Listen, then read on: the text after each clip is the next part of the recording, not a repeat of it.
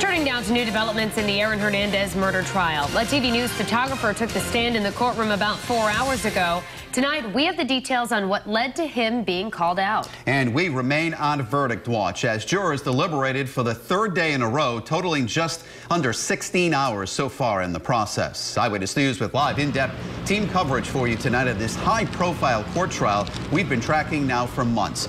Target 12 investigator Walt Buteau standing by with today's information from deliberations. But first, we go out to Susan Campbell live outside court with more information on that TV News photographer taking the stand. This was all about the alleged harassment of jurors. Two of them reported being followed to their cars yesterday afternoon after deliberations wrapped up for the day.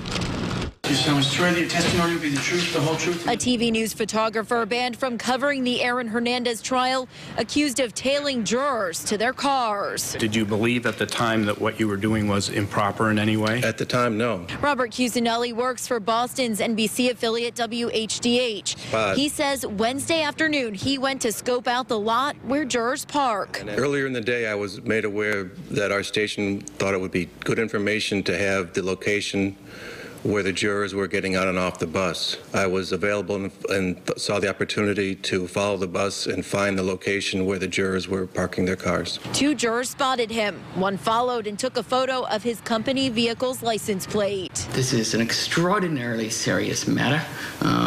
There is a statute published, I think it's a 10-year felony statute that prohibits any form of juror harassment. Both jurors said this incident would not affect their abilities to continue to serve as jurors on this case.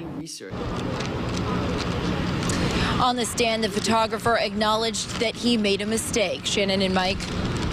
Susan, besides banning the photographer from covering the case, did the judge take any additional action against the television station?